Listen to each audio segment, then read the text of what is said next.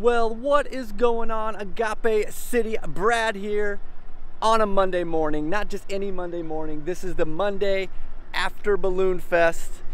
The festival is all packing up. All the rides are leaving. I'm out here looking for the Zoltar machine, trying to undo a wish I made last night. No, I'm joking.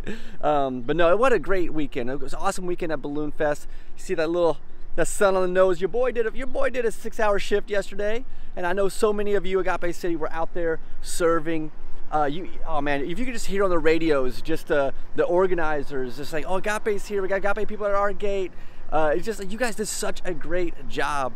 Just loving our community, being hospitality for all the people coming to Howell. So many people come from different communities, or like Romulus and Dearborn, and just downriver, even like going west to Lansing, and they're coming to Howell for the very first time. And you all just were at those gates, smiling, welcoming people to our community, giving them hope that the balloons will go off, and just thank you, Agape City. I say all that just to say thank you. Thank you for not just showing up for church services on a Sunday. Thank you for showing out for our community, for truly loving our community, for truly being like Christ. Matthew chapter 20, verse 28, Jesus says, "For the Son of Man did not come to be served, but to serve."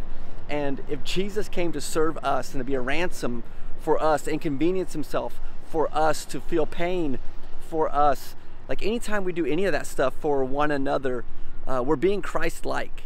And I just want to thank you for being a congregation that's like Christ, sacrificing for your community, truly loving your neighbor, and modeling hospitality in a world that's just, it's just growing a little bit more selfish.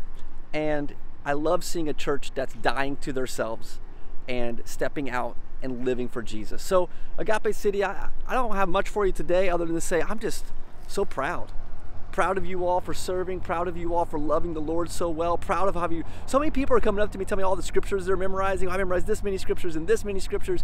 You're doing it. You're actually doing it. And I pray your faith is growing because you're doing it. So Agape City, thank you for just who you are. Thank you for how you're following Jesus. He is the one that is changing your soul. He is the one that is changing your life. And just give him all glory because he deserves that. This week coming up, we have an awesome special Sunday. Be sure you're checking on the app this week. We're going to talk more about that on the app. We're in the middle of summer here in Michigan. We have a kids event coming up here soon. We got students events popping off. So just make sure you're checking the community feature of the app. So many events are going to be happening here soon. But Agape, just today I wanted to jump on here and say thank you. Thank you for an amazing weekend. Thank you for everything you do. And if you see the Zoltar machine this summer anywhere else, let me know, because I'm still looking for it. So that's all I got. All right, I love you all. I'll see you later on. Peace. I'm out of here.